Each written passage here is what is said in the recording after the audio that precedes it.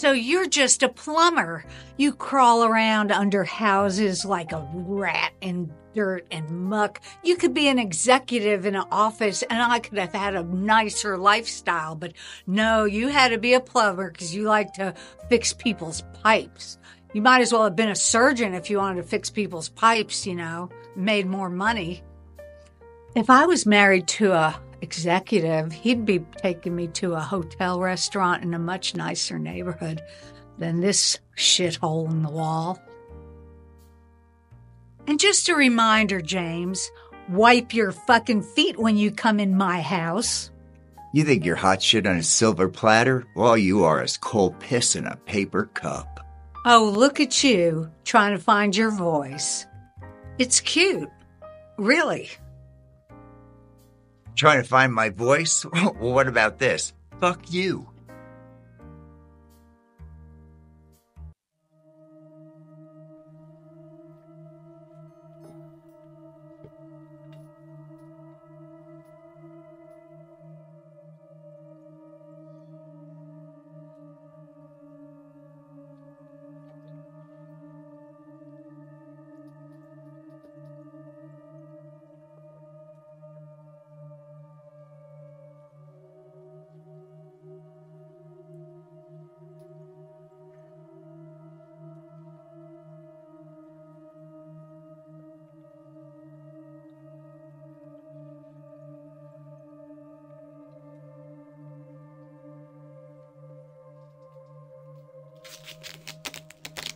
What?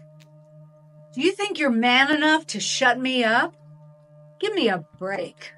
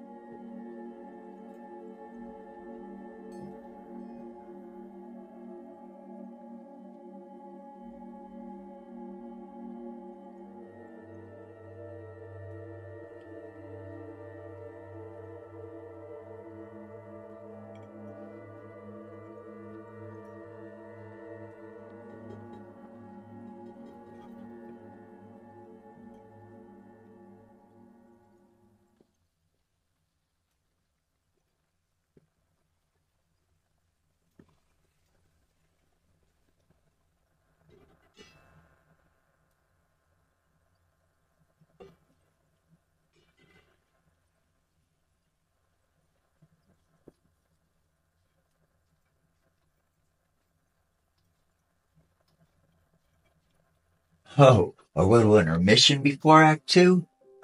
Cutting me down to size?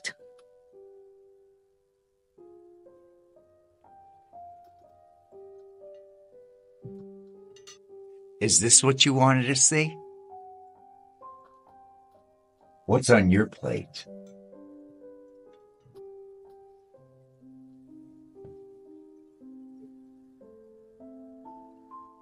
Well, Karen, here's to our toxic love. Cheers.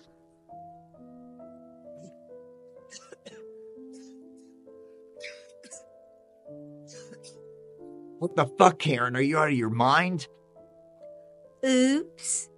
It looks like you lost your taste for danger, James. Come on, let's toast.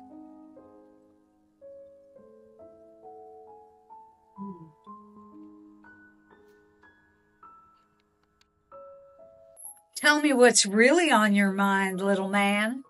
Too scared to tell me the truth? Oh, Karen, I'm just so tired of your belittling.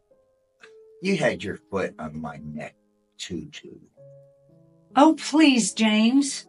We both know you're just a lost cause. You had me feeling like a pussy, and I hated myself for it. Well, maybe it's time for your sick little pet project to show you what he's capable of.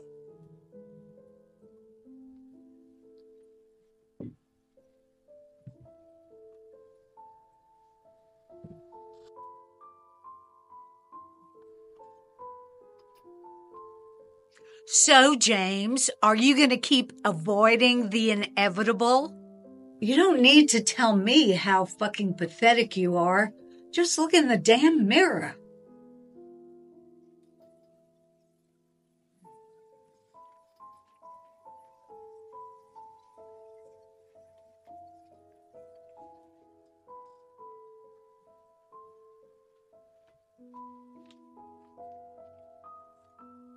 There, I fucking signed it, bitch. You happy?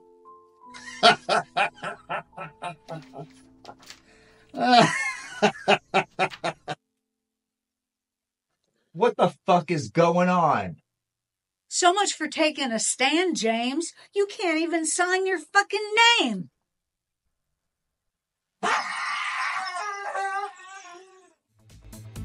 You say that what